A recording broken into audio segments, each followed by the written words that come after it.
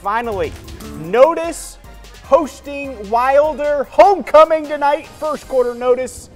Brandon Fogg has the ball, but he fumbles. Uh-oh. Wilder recovers it. They're in business. They go to work. How about Pablo Martinez handing the ball off here to Christian Aguilar? He runs it to the 14-yard line, good for a first down. The suspense builds. Fourth down now. Martinez keeps the ball himself, rushes it in for the touchdown. It's 6-zip in favor of Wilder. And then a little bit later, how about some more offense? Christian Aguilar throwing to Norman Gonzalez. Nice grab. And you know what? That's the two-point conversion.